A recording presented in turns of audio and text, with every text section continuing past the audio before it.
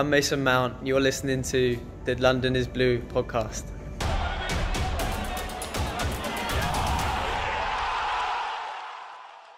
And welcome back, Chelsea fans, to another episode of the London is Blue podcast.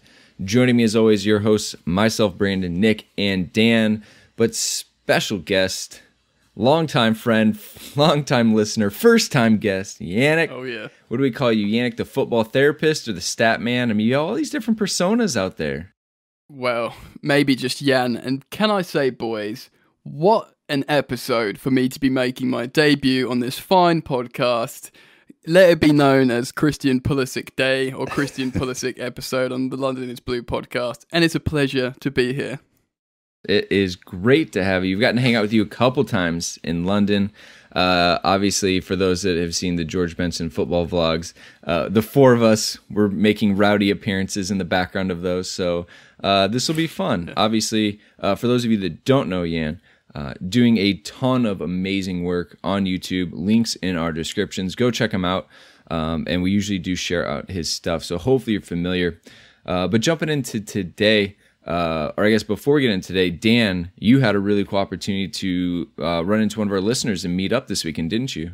I did, yeah. So it was nice to get to meet up with Josh and his family and their little son, Eden, and enjoy or find out that in most of Seattle that the local supporters bars are 21 plus, so we had to find a different place to watch the game and that accepted their child. So we ended up finding a place. We had a good time, but he was from Austin, so he missed out on the Austin Fan Fest that, crazy enough, Gonzalo Higuain, lookalike Mike Ryan, our friend Mike Ryan Weiss was at, and that was it was very good, Nick. Yeah, he's a thinner Higuain. Probably a little bit more lettuce on the top there. But yeah, Austin looked incredible for those who were there. Like, it looked amazing on TV. Bravo. Well done to NBC. Well done to the Chelsea and America teams and everyone who was involved. That looked awesome. And then, Nick, again, you met into longtime friend, trip goer on our inaugural trip to London, Derek, didn't you, last weekend? Yeah, so this is really cool. I was in Boulder for a wedding, and Derek Hernan-Johnson, who's probably one of the OGs as a listener on the show, he came out to Avery Brewing Company, which was a delight, and had a couple of beers. We talked some shop, and he went on his merry way, but he just wanted to come say what's up since I was in his hometown, and that's freaking incredible. So just mad shout to him. And like this all just comes back to the fact of the Chelsea community that we are so passionate about. And now, it's kind of funny as we've extended our community across the pond, as they say, we're hanging out with Yan as well for this episode. But again, it just goes back to the kind of the why. I think for a lot of us of why do you watch a team that's thousands of miles away that you never get to see in person? It's about these connections that we make. And so just a huge shout out to all of you guys out there in the Chelsea community. It is what makes it brilliant. But let's go ahead and dive into what we're going to be doing today. So the overall theme of today's show will be the Pulisic performance, and that is S-I-C-K at the end, thanks to Nick's wordsmithing there, because man, was Christian just doing the business yesterday. So in this episode, we will be talking about Christian, a little bit more about Pulisic, and then we'll come back to Christian as well, make sure we just cover all of that. The midfield and the strong efforts of the two men who are just cleaning up there, and the how and why behind the two goals that we conceded. And then obviously a little Discord lightning round for some questions. Dan, we do have one more iTunes review, so I'll go ahead and give a little love real quick before we jump into the giveaways. Yeah, the Great North getting it done again. A little 5-star love on Apple Podcasts from Yuan Dulu. And just a nice thing to wake up, see a 5-star review from Apple Podcasts. We appreciate that. Leave another heading into this coming week, maybe with your favorite Pulisic moment of this past match. And we'll get those read out on the next episode. Yep, and a huge shout out to all of you on Patreon again. You are the lifeline of my match day madness. Thank you. Lastly, Nick, real quick, some contests or some discount codes for our listeners. Correct. First and foremost, our Instagram account is back live. Hey! Which is just tremendous. It was down for a little bit for reasons that I will not say, for fear of the overlords listening. But we got it back. So at London Blue Pod on Instagram, we're going to start posting content again there. We started a second channel that we'll be putting the brakes on, but probably still keeping because of snafus in the future. In case of emergency, Nick. Yep, in case of emergency. Break in case of emergency. So we're really excited about that. So we'll have more stuff going on there. But just wanted to let everyone know that. We are still doing our Christian Pulisic jersey giveaway. All you have to do to enter, very simple. Go to anchor.fm/London Blue Pod, and you will be able to leave a voice message. Leave some support. Leave an encouraging message. Tell him how great he was today. Anything will qualify you to be entered in to win the brilliant away Pulisic kit that Dan so lovingly adorned in the photos that you saw on social media. So that is the thing that's going on right now. You can obviously take 10% off with code LondonPod on World Soccer Shop. So do that. And then finally, Talisman Caps, London Blue 10. That will get you 10% off, $35 or more for these sick caps. All right. Well, here we go. It is time to do the Burnley match review. It was a Premier League match at Turf Moor this past Saturday. Scoreline, Burnley 2, Chelsea 4. Tell you what, 4-0 was looking great, and all of a sudden it got a little sketchy at the end. So Pulisic started his hat trick in the 21st minute, doubling down in the 45th, and then sealing it in the 56th minute. Willian, a couple minutes later, getting in on the party in the 58th minute. And then right at the end of the match, Burnley, Rodriguez, 86th minute, McNeil, 89th minute. I'm not going to touch too much on that because there is a lot that we will talk about in regards to those. But Dan, real quick, run us through the lineup for this match.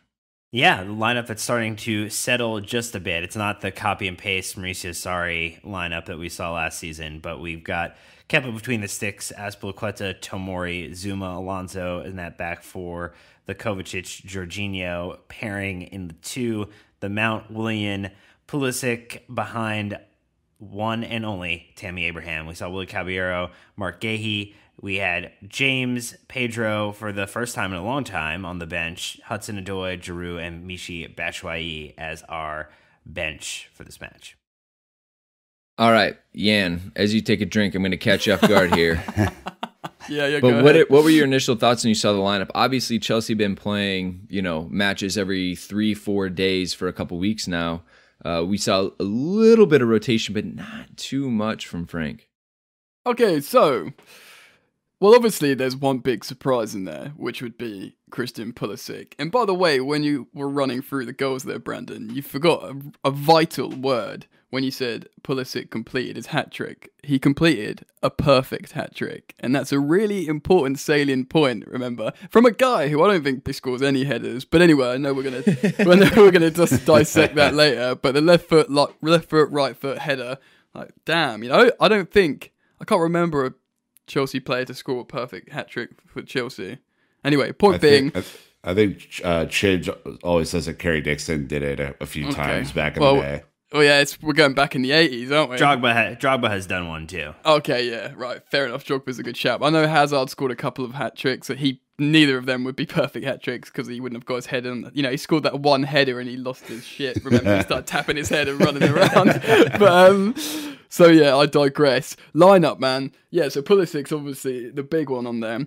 But the thing is, right, I watched the pre-match presser when Lamps was talking about this, and he ran through the injuries and he didn't mention Emerson. He said, yeah, Rudy's still out. And Golo's still out, Loftus-Cheek is well out. But he didn't say Emerson is injured still. So maybe he's not even on the bench I'm seeing here. So maybe he hasn't just selected him, and maybe he's going to give Alonso a run on the side as long as he's in form until he, it gets tired or drops form. So that's an interesting one. I thought he might be considered if fit. But generally, like you boys say, it's a pretty settled side now, and yeah, Pulisic earns his start. So yeah, that was my overwhelming reaction was about that, as was you guys, I assume.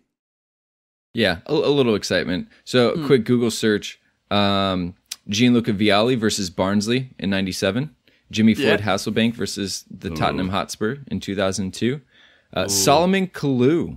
All right. He's done it versus Stoke City in 2010.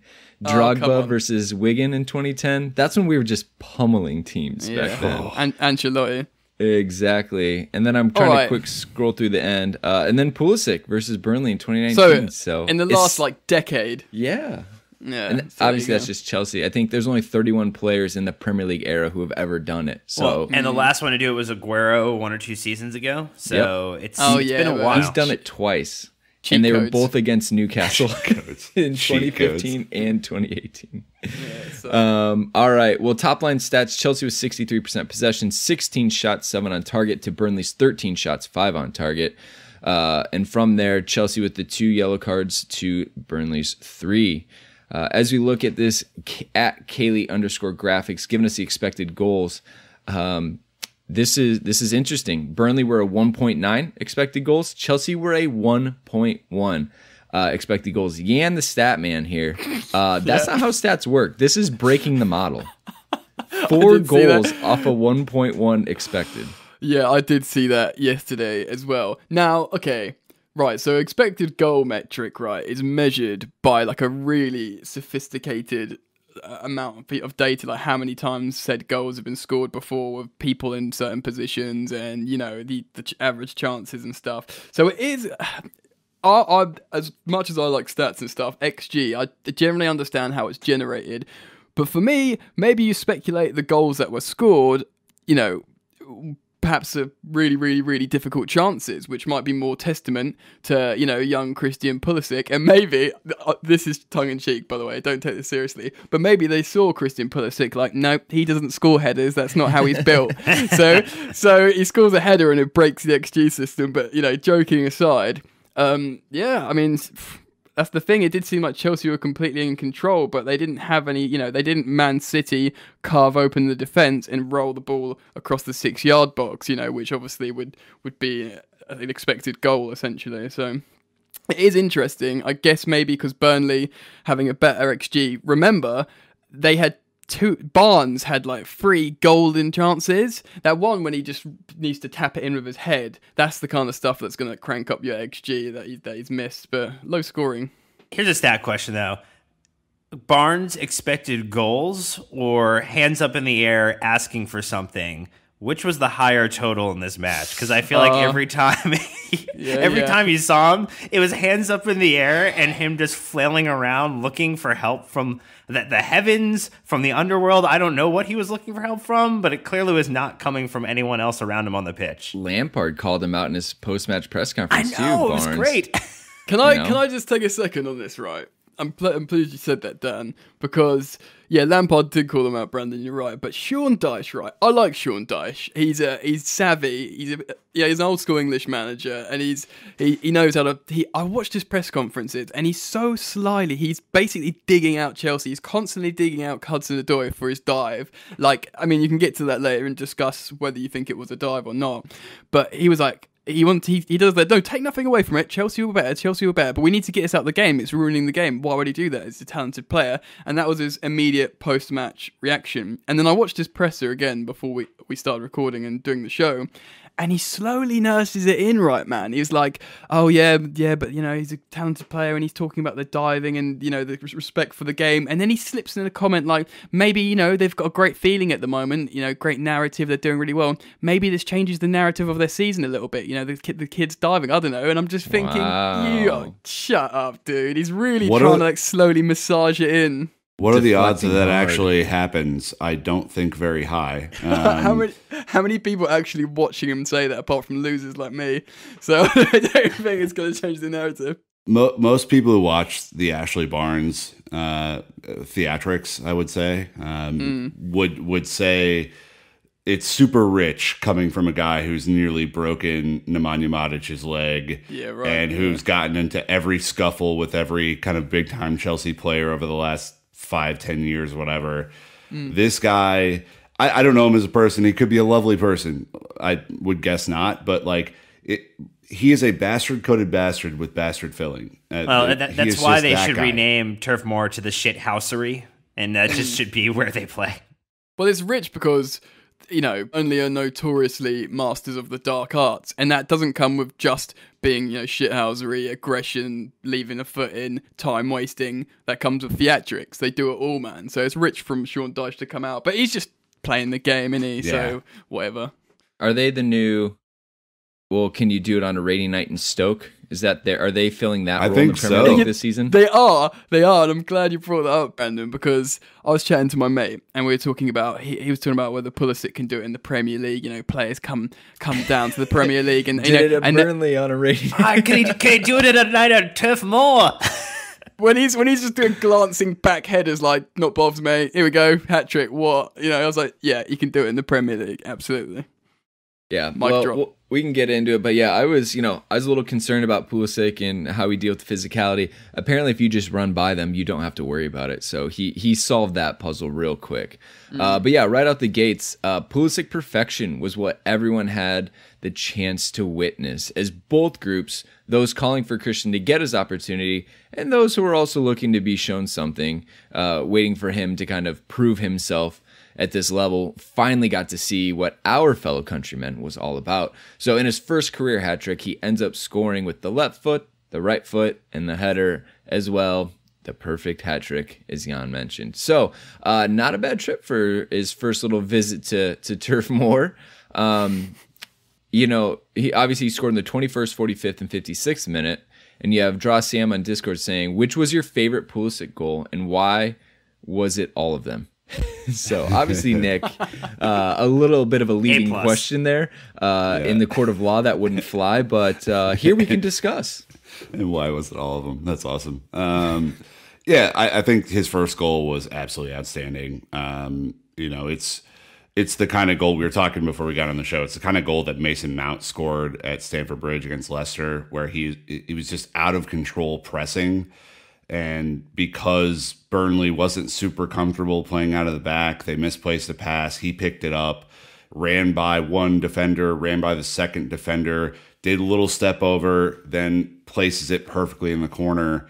And I mean, look, I think as the American podcast, we're probably gonna get a lot of eye rolls from across the pond here, but like, I think he was just class today, and to me, I got so proud watching him play so well. He clearly kind of earned his chance to start after a couple of really solid substitute performances, and for him to go out and put on a show in a really, really difficult place to play. And I don't understate that. I think Dyche knows what he's doing clearly, and they're much better than they were last year. It was a special for me, man. No, absolutely. Joking aside, as Americans, you have every right to be incredibly proud of him, because he's not only was it the immense performance at a very, very difficult venue and probably not the easiest of conditions in terms of time of year and stuff, but it's the whole narrative of how things have gone and how he's dealt with it and how he's held himself. He hasn't been big price tag Eden Hazard replacement coming in and out. Maybe he played the whole time, scored a couple of goals. He sat on the bench. He voiced his frustrations, but in a professional manner. He came on. He made the difference. He's made high-profile differences since coming off the bench, and he's absolutely announced himself on the Premier League's the best league in the world. So I want to say the world stage, but he's done Champions League. He's done international football, but he's scored a perfect hat trick in the Premier League at a very difficult away venue. If that doesn't make you proud as your countryman's talisman, which he is, and he's only 21 as well, man. I mean, again, for a barometer, I did a video on this today that I cited it. Nicola Pepe, he cost 72 million. He hasn't scored a goal in open play yet in the Premier League in 650 odd minutes. Pulisic just banging the perfect hat trick away at Turf Moor. Pepe might just get bodied away at Turf Moor. So, all things considered, superb performance. And just to finish up, my favourite goal, you're right, the first goal is the best because it depicts what he is stylistically. And when you were describing it, Nick, you also failed to mention that it looked like the chance was gone Do you know what I mean? When he stops, he's like, oh, he's bottled it, he stopped. Oh no, he's just weighed it up and now he's absolutely finished it. But for me, it's got to be the header because, I mean, it's a header from Christian Pulisic. It's glancing back. And to be honest, I'd enjoy it equally as much if he did it deliberately or if he didn't know much about it for different reasons. If he means it deliberately, amazing. If he didn't know much about it, he was just sort of jumping and it flew in for a perfect hat trick. I'll enjoy both equally in the same measure. But well, he did drop with the Jordan kind of shrug celebration afterwards, and that was the perfect response for the header. I actually thought the second goal was really interesting because I actually thought it hit side netting. I didn't think it had went in, at least from the broadcast view of it. And so as it flashes, as he's running to go celebrate, I'm like, wait, oh, that actually went in. Okay. He doesn't celebrate corners, okay? I got another one, Coach. I did it. But I think this was just an exceptional performance. I think it's happy. We're all happy to be very excited for him. I mean, he jumps into the massive many-way tie for 20th in terms of goals scored in the Premier League because he's on 3 right now. He's our 3rd best scorer in the Premier League at the moment, ahead of Willian, ahead of N'Golo Kante, just behind Mason Mount at 4. So very quickly he's inserted himself, and he's going to make it difficult, which is the best thing that we could hope for. He's going to make selection difficult for Frank because if he's banging in goals, if Hudson-Odoi comes in, starts banging in some goals, Willian's adding goals, then this is just a great problem to have. And thank you, Christian, for making Frank Lampard's life more difficult from a selection headache. I would quickly say, too, that we were talking about Christian, right? And I think early on, one of the criticisms that Frank gave to of his performances, was that he didn't necessarily play defensively the way that he wanted him to. And I thought there was a lot of trust shown to him against Ajax. There was a lot of trust shown to him today to play on the left when you clearly could put Willian there, who's been fantastic defensively this year. So, I think to push Willian out to the right and for Frank to trust him defensively was a huge deal. And I think he played that role really well. I mean, Alonso clearly, coming off, Dan, like, to me, just is a legs issue. Like, he's been playing a lot of football and in a very short amount of time. And, I think just needed a little bit of a break. But I think that Pulisic played really well tracking back and pressing and making sure that none of the Stoke come Burnley players were comfortable on the ball in the defensive third. Yeah, there were some good comments from Frank after the match talking about all of this. And I know the backstory and the pressure of a move like that. I know he's played for his country throughout the summer and only had 1 week's break. I've tried to deal with it in the way that I see best, which is to give him minutes. He's played games this season already, but I've also got good competition in that area, and I need them all trying to perform when they get in the team. Christian's been doing that recently from the bench. He fully deserved the start today, and it was a fantastic match-winning performance. I know what a good player is because I see it up close every day. There are obviously things he has to learn and improve because he just turned 21 and it's the same as all other young players, but he knows that and he knows I'm driving that daily in training. So perfect, right? In line with what Frank has been saying, what Christian's been saying, Brandon, and it just puts us in again, it's a great feel-good moment because he's come good on doing what he was asked to deliver upon. And Frank is giving him the adequate reward and praise, but also tempering the expectation, too, that there's still more to do. There's still room to grow. And I think that's knowing that we're not at Christian's ceiling is probably the wonderful question mark and exciting piece that's going to come out of this, too. Mm-hmm. Yeah, I think just to real quick wrap this up on the favorite goals part. To me, it was the first one, obviously because it was a momentum builder, but also the second one did take a deflection, which it was a lucky break.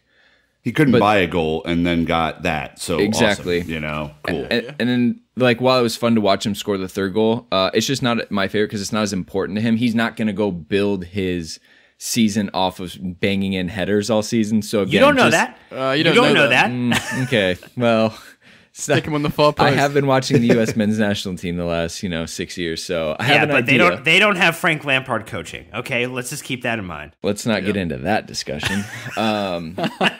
But anyways, that's why that's what he builds his game off of, is his change of pace, standing up defenders, and then putting them off balance to fire home. So yeah, super excited for him on that, and obviously it was brilliant to see it. Opta Joe tweeting, Christian Pulisic is the first player from the US of A to score for Chelsea FC in the Premier League. The Blues have now had players from 36 different nations score for them in competition, excluding own goals. I wonder what that would rise it to. 2010 from Opta Joe again. Christian Pulisic is the first Chelsea player to score a perfect Premier League hat trick since Didier Drogba against Wigan in May 2010. And then lastly, Opta Joe coming in with the 21 years, 38 days. Christian Pulisic today became Chelsea FC's youngest hat trick scorer in Premier League history, beating Tammy Abraham's record that stood for 42 days. Wow. He's hating that, isn't he? Oh, absolutely. And then one tweet I saw, just to kind of wrap this up, and that's just kind of an American thing. Or no, I won't even get into that. Actually, I'm gonna go. But Nick, I think just to wrap it up, you and I both oddly, maybe not oddly, felt an overwhelming sense of pride at watching Christian Pulisic do this. Just because of the bond we have from nationalities, and both, all of us being American, watching him going out and doing the business in the Premier League, but more specifically for the team that we love so much. When you said that you were proud, I was like, that was the word that I had the strongest affinity to yesterday. I was like not emotional, but like it gave me the feels without a doubt. Yeah, man. I like watching him assist, and I'm cool with him being an assist master. Juan Mata made an entire career on that, scoring the odd goal here or there. But I really wanted it for him, which I know does nothing for his ability to have a whole bunch of people want for him. But no, I'm proud. I'm very proud. I think there's still a little bit of stigma around him being an American. I think there's still a little stigma about his price tag. I think, he's not yet mastered all the press opportunities he's given, and he's going to get better there. Like, he has a lot of work to do, but Jesus, like, if you can't be happy for a guy scoring his first Premier League goal after all the pressure that's been put on him, I don't know what to tell you. Like, there are some Americans out there that are so desperate to look cool to Yannick that they want so much to be like, oh, he's, whatever, it's not a big deal. You can be happy for him. He started a Premier League match. He scored a fucking hat trick. You can be happy for him and still want the team first. And just know that. It's okay. God damn, man. Some people are incredibly frustrating. Dude, can I just pick up on that? Because when you were saying, this stigma about him being American, I think myself, like many Chelsea fans or like English Chelsea fans, were hyped that he's an American because he's MLS is, I was going to say arguably, but it's quite a low level of soccer football. That's why it's sort of an exotic, exciting thing to have an elite player. He's been elite since he was 15 years old. Everyone knows about Christian Pulisic, and it's cool and it's interesting because he is the American player that is really, really good. So there was no like stigma. Everyone's hyped on it. Like both at Turf Moor, the away fans, and in the dressing room, it looks like Pulisic's chant is just going to be USA, USA, USA. But when you've got like 50-year-old fat skinheads from like London with just chug beer and they're just loving Pulisic scoring perfect hat trick, chanting USA. I mean, he's gonna love that. It's fun and it's everyone's excited and buzzing on it. So it's like I said, it's exotic and different. He's a professional. He's well mannered. He speaks fluent English, or he speaks really good American.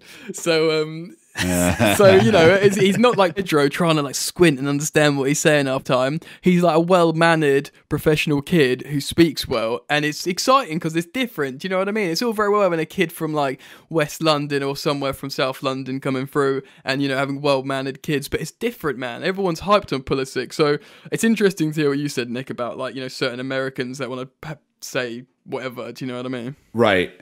And my feedback is not that I think a lot of our British friends are anti him, because I didn't get that sense when we were there in September, and frankly I'm not getting that from from the poison that is Twitter at times. Like, I'm getting it from Americans who I think are just so scared of wanting one of their own to be good that it's like walking on eggshells. And I'm like, man, like, you can be critical of his performances when he doesn't play well, and that's fine, just like any other player.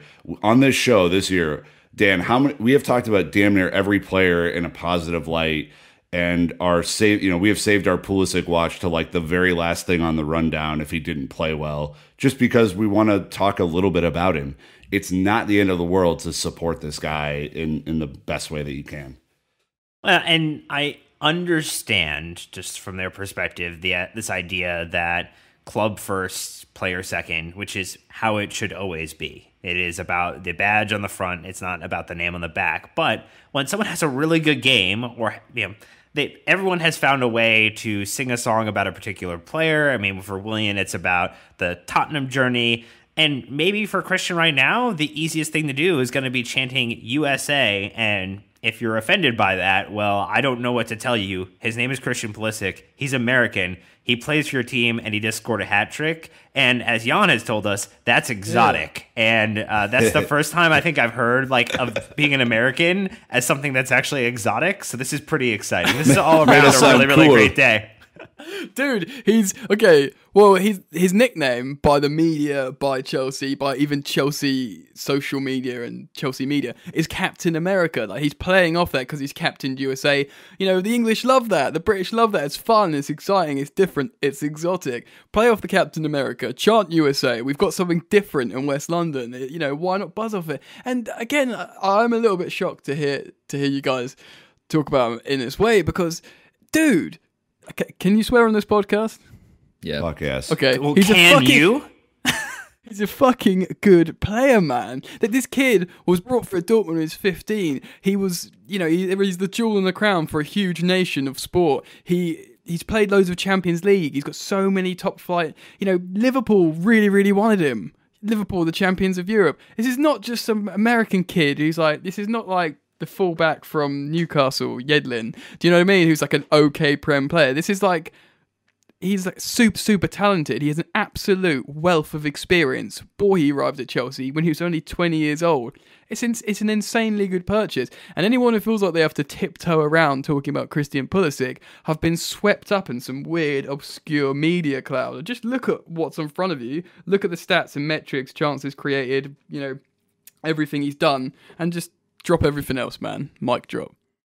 Done. Oof. And we're going to mic drop our way right into an ad break. And a huge shout out to the sponsor. When we're back, though, we are going to be talking about our midfielders, giving some love. And then we're also going to talk about the rest of the team and do a quick fire from Discord. So thank you to the sponsor. We will be right back.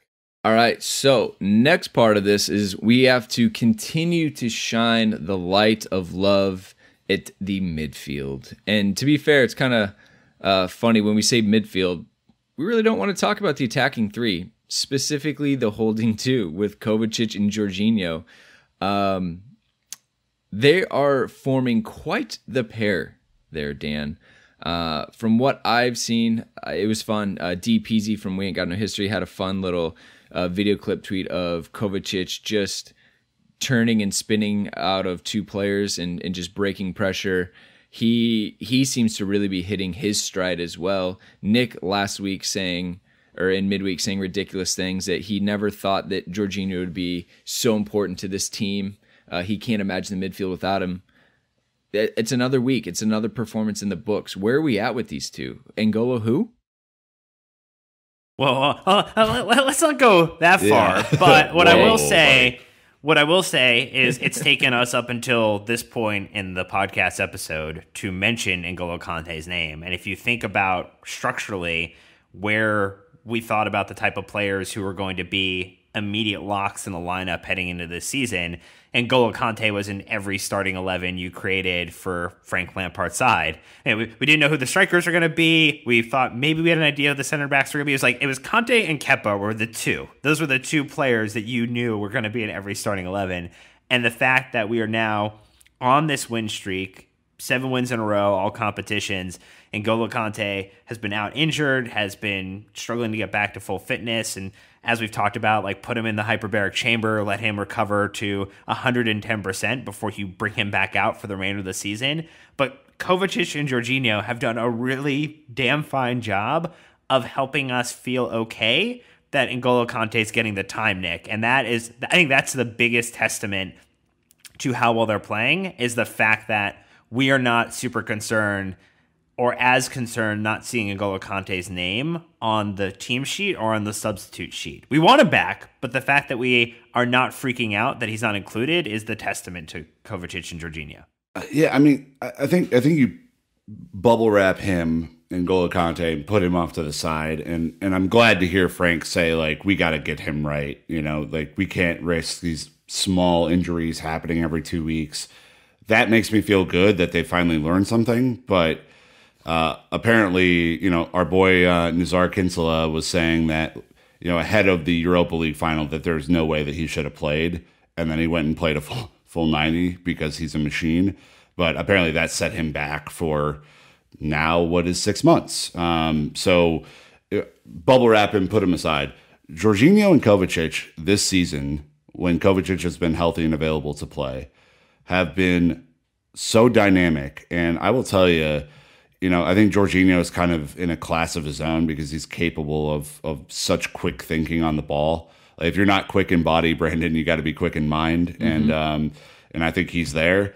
Kovacic yesterday was just taking the piss out of everybody. I mean, it was like his show. Like, if Christian Pulisic was not on the field, he would have been man of the match again. And it was just like, you know, if it wasn't Dave against Ajax, it would have been him. You know, he is just there or thereabouts, and he's causing chaos in the midfield. And all it does to me, Ann, is it moves, you know, like he moves the conversation forward and then frees up Mason to do something.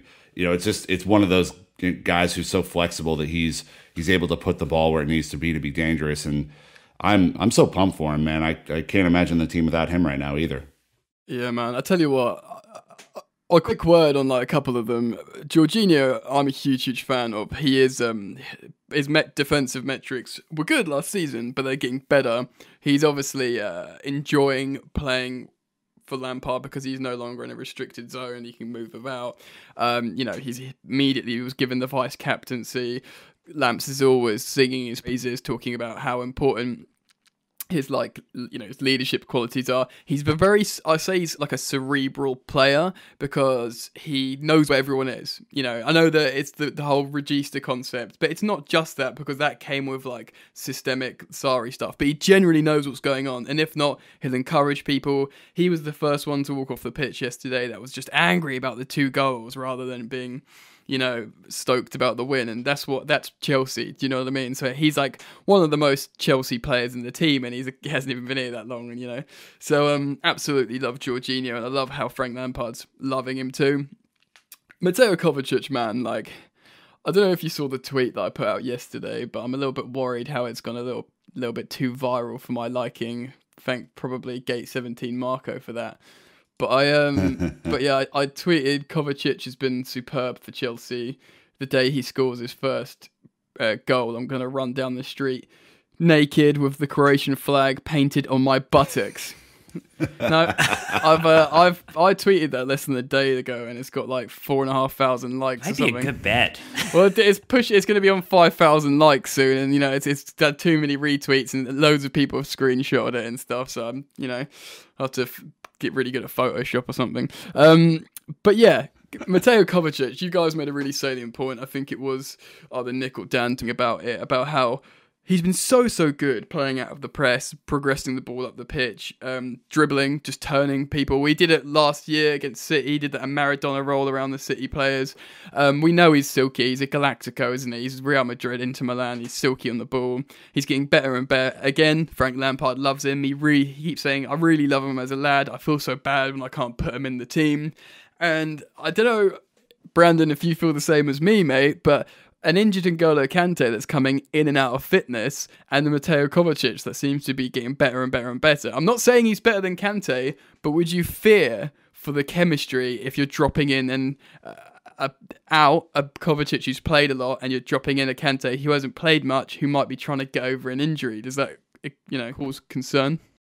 Well, definitely. I mean, that kind of, the two players that hold that role rely on each other a ton. I mean, they have to know where each other at all times, who's filling what areas on the pitch. If someone's getting forward, they both can't get forward. I mean, there's just a lot of responsibility there.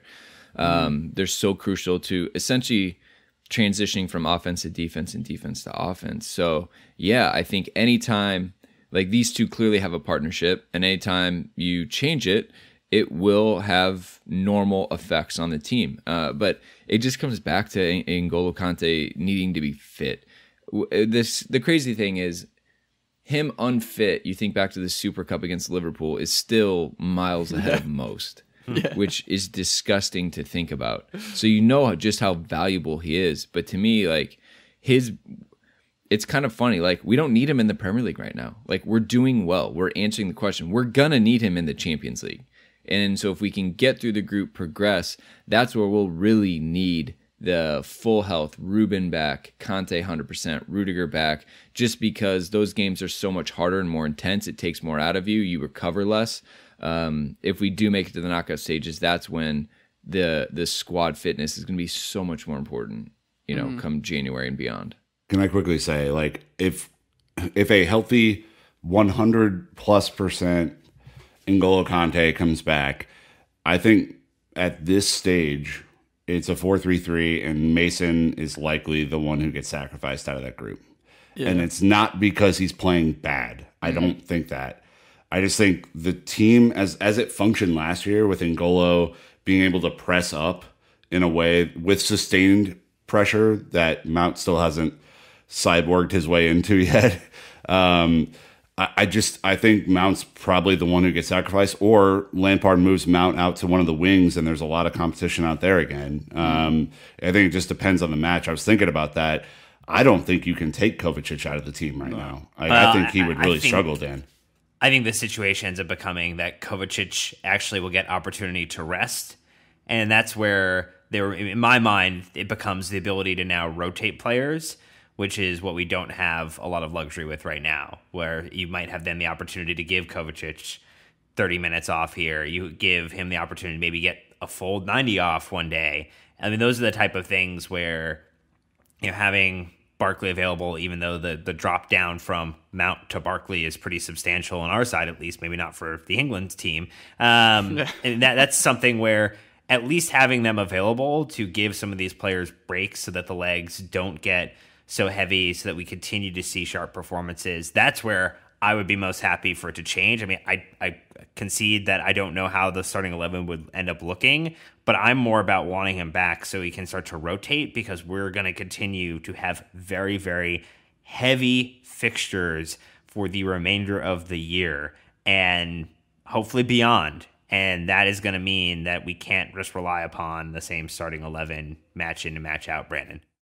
So Jorginho made more recoveries, 13, than any other Chelsea player on the pitch versus Burnley. Key in midfield, thanks to Squawk of Football on that. Looking at who scored, Kovacic. All right, he had a shot today. All right, so that's important for him. But he had 3 dribbles. Get naked soon. He had 3 dribbles, 4 tackles, was dispossessed 3 times. But that just shows you kind of his variety. And again, he's a deep-lying midfielder in this team, putting in the tackles, breaking up play, also dribbling people to get forward. He had a good little day out, to say the least.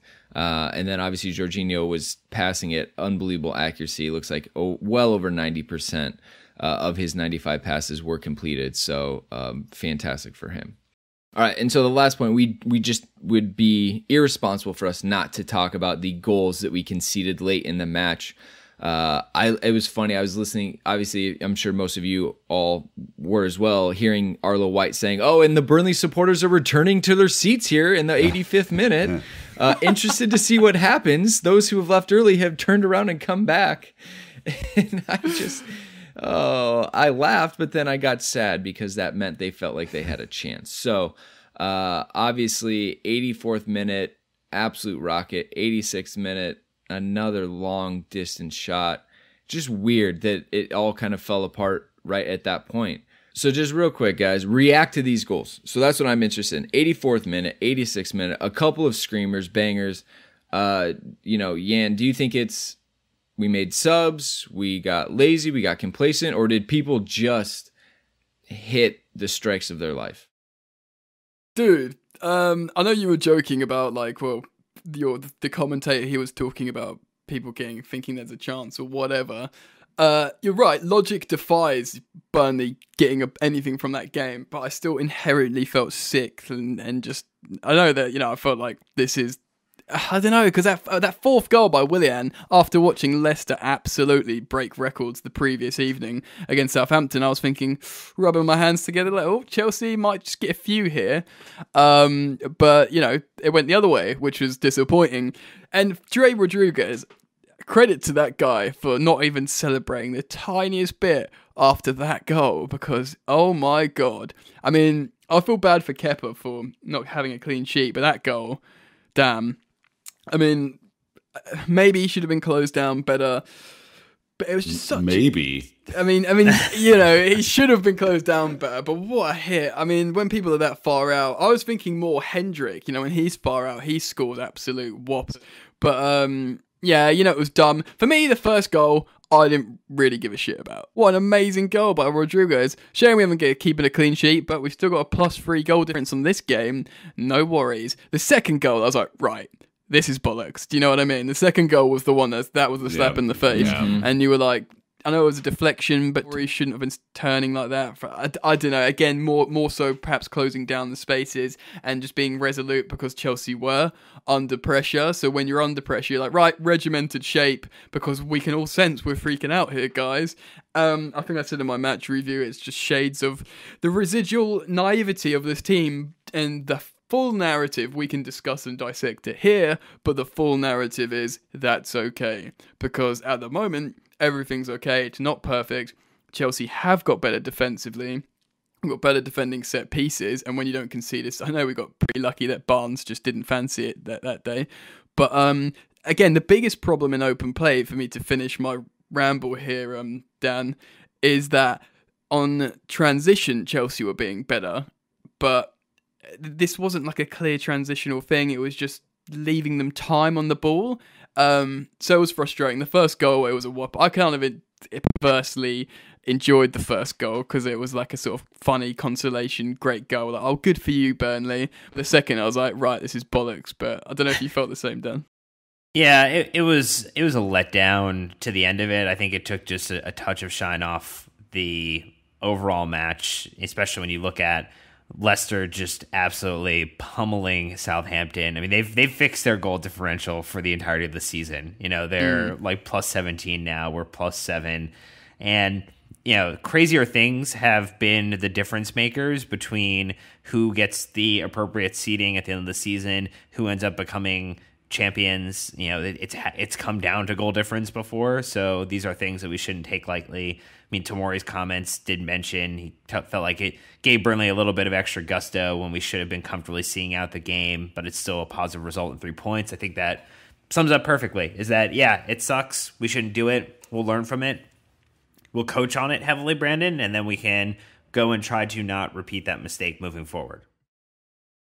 Look, that late in the game, legs are tired, but you're protecting the goal. No one sets up like, all right, we're going to run this, and when we get to 30, we're letting it rip. There we go. Like, the probabilities of Burnley scoring one of those, like, on your XG, you can probably barely see that dot, let alone them scoring two. That, statistically, like, that's normal. Chelsea would normally give some space in those areas because they're not going to get tight till you get closer to the box where the situation becomes more dangerous. So while it was a little bit fluky, it was still super annoying because it did take a little bit of the shine off the match overall. But again, credit to the team for being 4 up at that point and kind of earning the ability to give up a couple wonder goals and not have it bite us. Earlier in the season, that would have been a 2-2 draw. We would have left wildly deflated, super upset. But we're not. We are still pumped about Christian Pulisic, and we've tried to bury this late in the script in case people aren't listening, so it's not a big deal. I mean, tactics, right? Just like the match. It's perfect. Can I quickly praise our defense? Because I thought the switch to this half man, half zone marking system is working a little bit better. We have to realize, and I know that we all are thinking about Leicester just annihilating Southampton, basically relegating them there where they stand. But if you think about it's so Burnley, fucked up. it is. But I mean, good luck now. I mean, think about Burnley. Okay, Burnley is a much better team than Southampton. They had 13 total shots, 5 were on target. I think they are. I mean, they shouldn't be, but yeah. They shouldn't be, but they are. I mean, unequivocally they are. Yeah. I'm just thinking of coaching players because they've got much better players and a much better coach. Yeah. Because Hasenhuttl is a great coach, man. He's like an attacking great coach. I mean, I don't know if it's unfair on Dyche because Dyche they have 4 more points than Southampton. 4. I know, but it's fucked. I mean, it's fucked up, man. I don't know. I can start. Yeah. I watched Gary Lineker's little face on Match of the Day, man. You should have seen him. Anyway, sorry, mate. Go on. No, you're good. I think Zuma in a game against Burnley where they have kind of some bigger guys in and around the box. I think he was really solid yesterday. Clearly got up for that, banged his head on the sideboard thing, and got back up, toughed it out because there are really no other options there. And then Tomori's tackle in the box was exquisite. Risky, but I mean, damn, it's pretty incredible. And then Dave transitioning over to left back again, like it's 2014, because we don't have depth over there right now. So it's just, I think that back line wasn't perfect yesterday. They did kind of flub, Burnley did flub a couple of chances, but overall there was some cohesion there, and I liked what I saw from most of the game. Can I just say they did, some screw up chances, but this is the kind of luck you get when you're going to win the Premier League, boys. So, you just All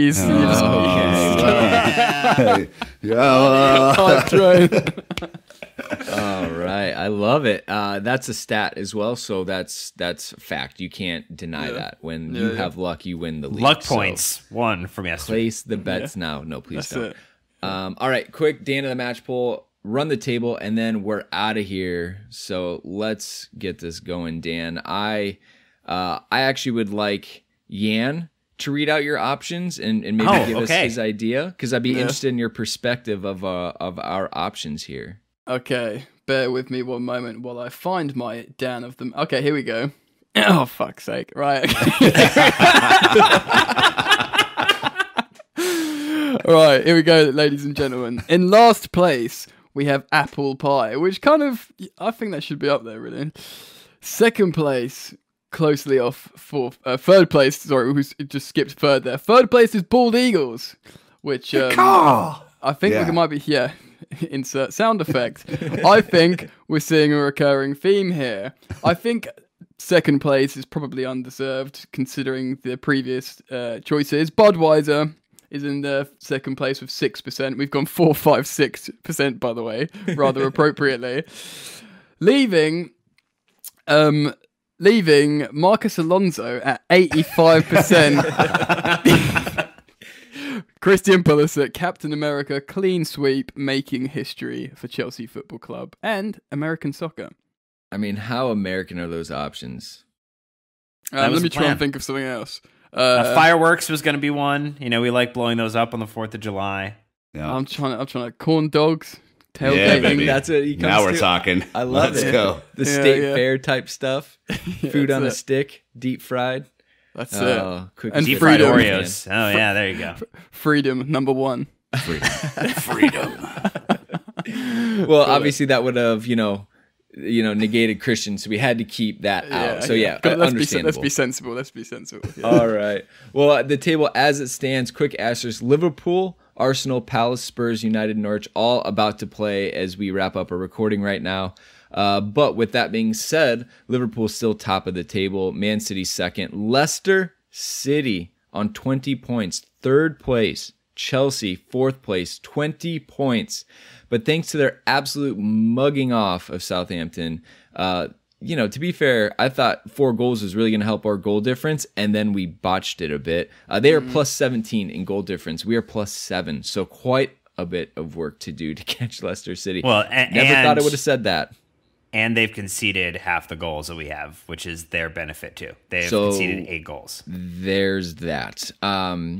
Anyways, Arsenal are in 5th right now. Crystal Palace in 6th, going to Europe. Sheffield United 7th, Bournemouth 8th. To Europe. Croydon on tour. West Ham 9, Tottenham 10, Wolves 11, Burnley 12, Brighton 13, Villa 14, United of Manchester 15th, Everton 16th, Newcastle 17th, Southampton 18th, Norwich 19th, 20, Watford. The Pookie party has ended.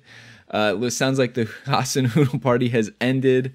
Everybody's canceled in the bottom 3. Everybody. The Marco Silva party is canceled, and the Ole party might be canceled as well. Tell you what, interesting table to say the least. Just so crazy. Our Premier League. Did you do predictions, Jan, at the beginning of the season of who would go up and down? I did. Are yours as silly as ours? No. Okay, so I had Leicester City to finish 4th place, and everyone laughed at me pre-season. I was like, mate, they're going to be in the. They're going to be top 6, maybe top 4. And who's laughing now? But then again, I've got to come clean. And I also did a Nick Fellaini, and I put Chelsea 7th. So I think I had him 6th, so I'm much more optimistic. I don't know. We're splitting hairs at that point, fellas. We're both going to Europa, man.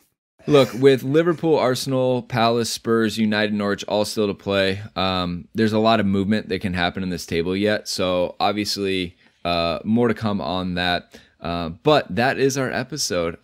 Twitter, Facebook, Instagram, email us. Let us know how Jan did. We're really interested on a scale of 1 to 10. What you guys thought of him? No, you're brilliant. We had an absolute fun chat hanging out with you, Jan. So thank you for coming on and joining us. We really appreciate it. It's been a pleasure. Thank you for having me. Awesome. Where can people find you on the medias everywhere? Running down the street naked with a Croatian flag on my buttocks. Yes. He's got too many burner accounts. We can't. That's a ringtone right there. Is that what that is? Just at Chelsea Yannick, at Football Yannick, and Football Therapy on YouTube. We'll have all the links, obviously, in our podcast as always. Dan and Nick, thank you as well. Listeners, though, thank you the most. You are the best. The community that we have around this podcast in Chelsea is amazing, and we thank you for being the lifeblood of it. But until next time, Chelsea fans, you know what to do. Keep the blue flag flying high.